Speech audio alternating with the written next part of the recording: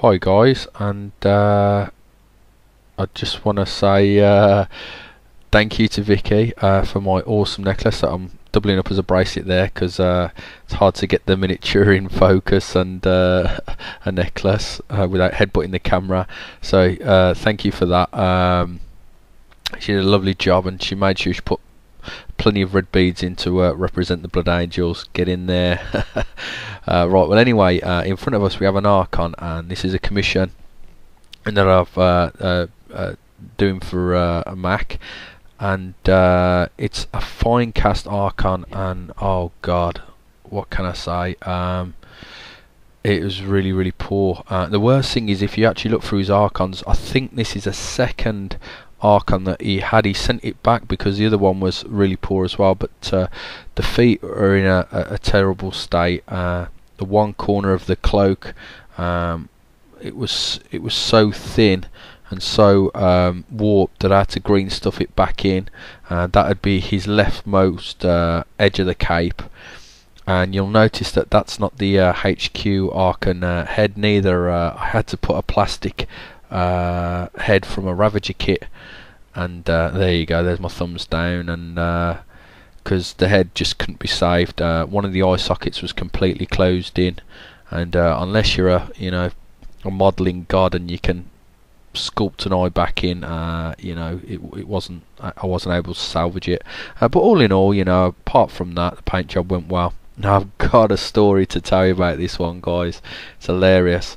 It was one of the evenings, wife's out Christmas shopping, and I've got just the one with me, the painting master, and she sat down watching a television or a cartoon, and I'm painting away merrily late of an evening, and I get a phone call from Temple Crusade 01, and he's asking me how the campaign's going. It's a lovely chat, and I just popped out the room for a minute, and come back, and she said, "I've helped paint your mini," and it was Lilith Hesperex. She dipped it in the palette and wiped it around. I absolutely crapped myself, guys. I really did. I had to repaint pretty much the whole thing.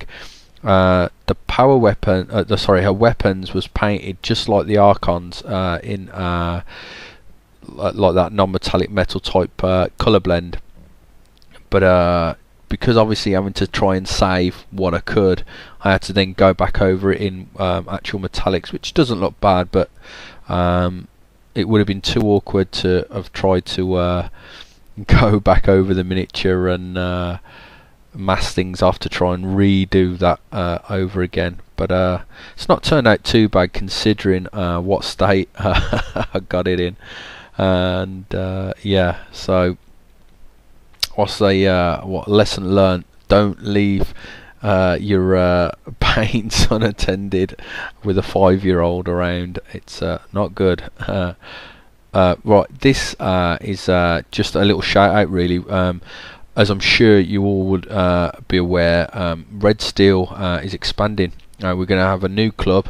It's called Red Steel OLTON, and from hopefully, if you've seen the video, you'll see that it's going to be huge. And obviously it's going to take quite a long time to get up and running because of the work that's needed doing, but regardless, Red Steel OLTON, the channel's up and running now, and there will be regular updates coming soon, and there's already some really good content that Fulgrim 1978 has put on that channel that you may not have been fortunate enough to see before. So if you're into gaming and you're into Eldar, Chaos, and even Tau, because Fulgrim 1978's got 3 armies, then that's definitely a station station. It's not a radio station.